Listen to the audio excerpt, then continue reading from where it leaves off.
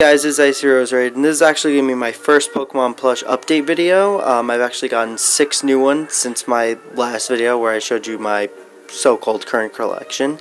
So I'm going to start off with this one I got. This is Scolipede.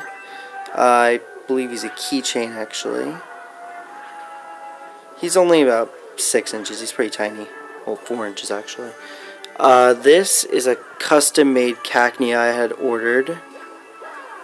I think it looks pretty nice. It was originally based off of Mochi. Over here we have a mini Shaymin, which I had gotten in a trade. Over here I had ordered a Meloetta. It's about 12 inches, I guess.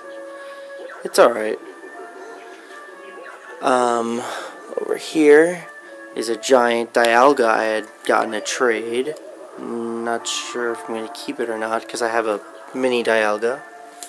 And over here is probably the rarest one I've gotten. This is a MIme from the UFO Catcher series in '99. I only found one of him on eBay and I had to pay almost $60 for him. So it was a bit expensive, but it was completely worth it. He's about 8.5 inches and he actually looks pretty much like MIme actually. He doesn't have any dirt marks or anything. He's actually pretty clean. No tears, nothing. So those are the new 6 that I've gotten. Actually, my brother's playing Mario Galaxy.